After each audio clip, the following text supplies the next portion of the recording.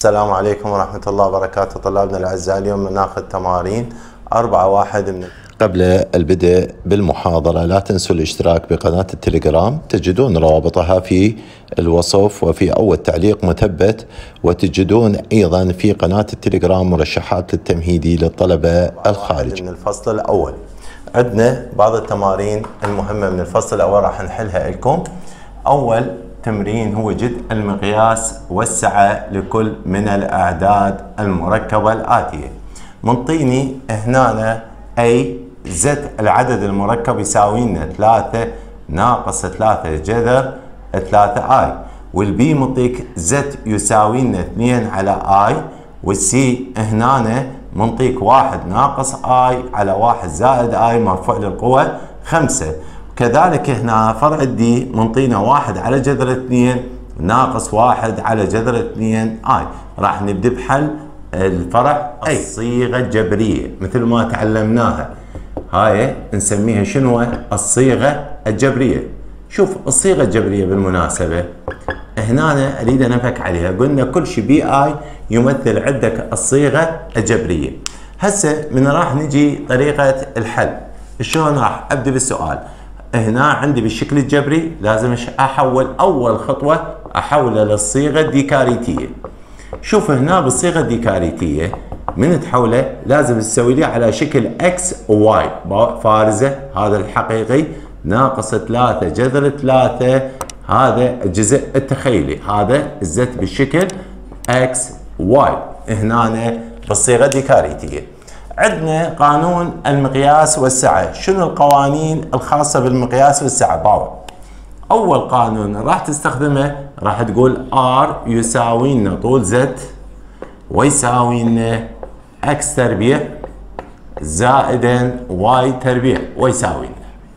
شوف هنا راح أجي أعوض بدل X ب3 قدامك هاي 3 تربيع زائد سالب 3 جذر 3 هنا لكل تربيع، هذا تحت القوس. هسه إذا كتبت R وإذا كتبت طول Z هو نفس المعلوم. هنا من أربع 3 شقد راح يكون تحت الجذر 9 زائد.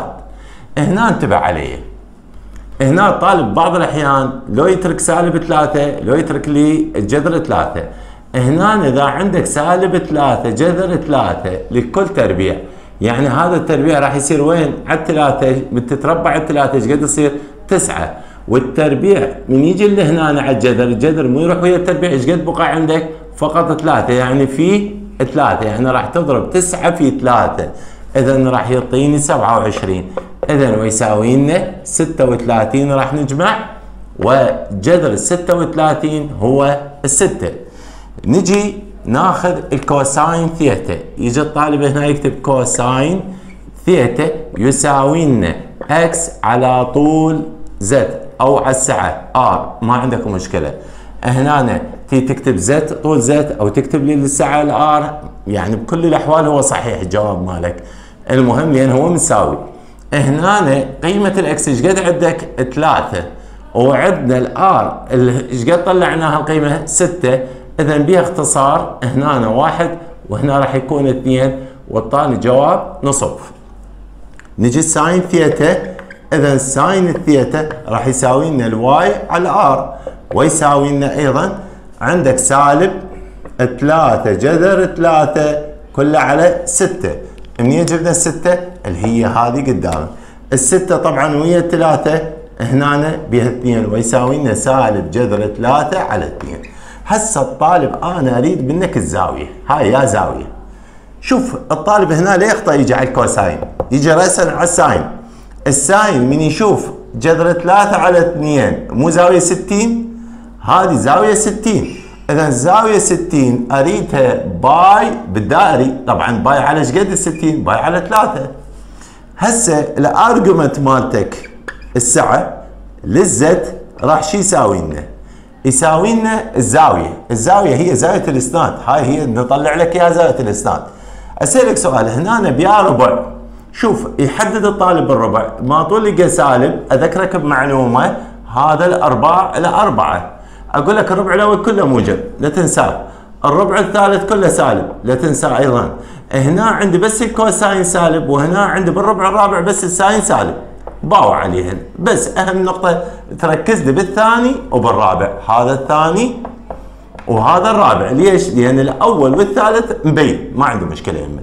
هسه بدنا نشوف من هو اللي عندك الساين سالب بيا ربع بالربع الرابع. إذا راح أكتب لك إذا الزاوية باوع تقع في الربع الرابع. هنا زاوية الإسناد مالتك اللي هي زاوية الإسناد هاي قدامك الباي على 3 اللي هي الارجيومنت باي على 3. اقول لك بالربع الرابع عندنا قانون اذا نستذكره. شو يقول القانون؟ يقول الارجيومنت للزد يساوي لنا هنا 2 باي ناقص الثيتا. يعني هنا راح شو نقول له؟ 2 باي ناقص ثيتا. شو تلاحظ هنا؟ 2 باي ينزل عندك ناقص نعوض بزاوية الاسناد باي على 3. اضرب 3 في باي. هنا توحيد المقامات، تقدر توحد المقامات بالطريقة السابقة وتقدر بهاي الطريقة السهلة. تقول 3 في 2 6 باي راح يساوي لنا هاي قدامك 6 باي. شوف ضربت 3 في 2 6 باي. إشارة السالب نزلها، الباي ينزل كله على شقد؟ على 3. هسه نطرح والإشارة للأكبر. شوف هنا هاي للأكبر. إذا راح نقول له 6 ناقص 1 5 باي على 3. هسه هذا الفرع أي خلصت لك إياه، وراح ننتقل للفرع بي. راح نجي وياكم الفرع بي اللي هو يساوي لنا زد 2 على اي. هنا لاحظ الملاحظة. شو يقول عندك هنا؟ إذا عندي قسمة دائما أضربه بمن؟ مرافق المقام. إذا عندك الإشارة موجب انطيني إشارة التخيل سالب بسالب بسط المقام. إذا كان عندك هنا سالب إشارة التخيل تخلي لي إياها بالبسط والمقام موجب هنا. يعني راح أقول له باوع سالب آي بسالب آي، دائما أضربه بمرافق المقامات. شو يساوي لنا هنا؟ تلاحظ هنا اكو عندي قاعدة، إذا آي موجود نظيره أو حقيقي وتخيلي موجود النظير مالته دائما مربع الأول زائد مربع الثاني. هسه الأول طبعا عند الصفر، إذا تربعه هو صفر. الثاني معامل آي ايش قد هنا عندك؟ طبعا 1. هسه انت بتضرب اي في اي، مو تقول لي راح تصير اي تربيع سالب اي تربيع، يعني هنا سالب اي تربيع، وكل اي تربيع يحذف ونقلب الاشاره ما قبله، يعني يبقى لي بس 1. انا اقول لك هنا مربع الاول، يعني راسا ننزل 1، وهنا راح تضرب عمليه ضرب احتياديه راح يصير عندي سالب 2 اي. اذا الجواب مالتك الزد شو يساوي لنا؟ 0 ناقص 2 اي. هاي بيا صيغه، طبعا هو يريد المقياس والسعة، الصيغه الجبريه. تعال للصيغه الجبريه، ايش عندك انت لازم تحول اياه للصيغه الديكاريتيه. هاي الصيغه الديكاريتيه اللي هي 0.-2 اللي هي تمثل اكس وواي، هاي زد تساوي لنا. هسه راح نجي نفس الطريقه السابقه، نقول له ار طول زد يساوي اكس تربيع زائد الواي تربيع، ويساوي لنا تلاحظ الصفر تربيع من تربعه زائد سالب 2 تربيع، يعني راح يعطيني جذر 4 ويساوي لنا 2. هنا نجي كوساين ثيتا اللي هو الواي على ار. الواي مالتك ايش قد هنا؟ سالب 2، هنا على 2 راح يعطيني سالب 1 نختصره. وهنا الساين ثيتا راح يساوي لنا اكس على الار ويساوي لنا ايضا 0 على 2 ويساوي لنا 0. هنا الزاويه يا زاويه، شوف بدايتها 0 بسالب 1. هنا هذه زاويه 270، لا هي تقع بالربع الاول ولا الثاني ولا الثالث، زاويه خاصه، يعني هاي الزاويه كلها ايش قد؟ عندك 270 درجه، خلي ببالك. اذا راح اقول له الارجيومنت للزد يساوي لنا 3 باي على 2. ليش انا اريده؟ هنا اريد السعه مالتك، هاي السعه اريدها بمن؟ بالزوايا الدائريه. هسه شفت بكل سهوله فرع بي خلصناه. هسه نجي الفرع سي، باوع عليه فرع سي. الطالب هنا من يشوف مرفوع للقوه 5 راح شلون مثل ما يقول ما يعرف شلون طريقه الحل. اول شغله نتخلص من الداخل وبعدين نطلع للاس للخارج، لان هذا الاس هو مرفوع علما الواحد ناقص اي والواحد زائد اي. اذكرك بمعلومه، شلون راح تبدي الحل؟ بكل سهوله تفتح القوس، الواحد ناقص اي نفسه نزله وواحد زائد اي. اذكرك بمعلومه، هاي مو قسمه بمن تضربها؟ طبعا المرافق البسط والمقام. شو تشوفه هنا؟ اذا اشرت هنا موجب لازم شو تسوي لها؟ واحد ناقص اي بواحد ناقص اي، وللكل مرفوع للقوه 5. هنا أنا اريدك تنتبه، شوف هذا عندك واحد زائد اي في واحد ناقص اي، عندي الواحد زائد اي مو نظيره موجود، يعني اقدر اقول لك هنا مربع الاول زائد مربع الثاني، يعني الاول تربيع واحد حسب القاعده مالتنا، ومعامل اي هو واحد راح تربع لي اياه. هنا عمليه توزيع راح تضرب الاول في الاول هو واحد، شوف ما لك علاقه بالقوه 5. الواحد في اي راح نقول له سالب اي اشاره الوسط. هنا نجي اي في واحد طبعا هم ايضا راح تجيك سالب اي، وهنا من تضرب سالب في السالب طبعا راح ينطيني موجب اي تربيع، واقول له كله مرفوع للقوه 5. هسه هنا لازم ننتبه، كل اي تربيع يحذف ونقلب الاشاره ما قبله، كل اي تربيع هو ما اصله سالب واحد وعندي هنا موجب، انتهى. شوف هنا الاشارات متشابهه، يعني عندك معامل اي هنا واحد وهنا عنده معامل اي واحد، ايش قد صار؟ سالب 2 اي، شوف سالب 2 اي كله على العدد المقام مالك 2.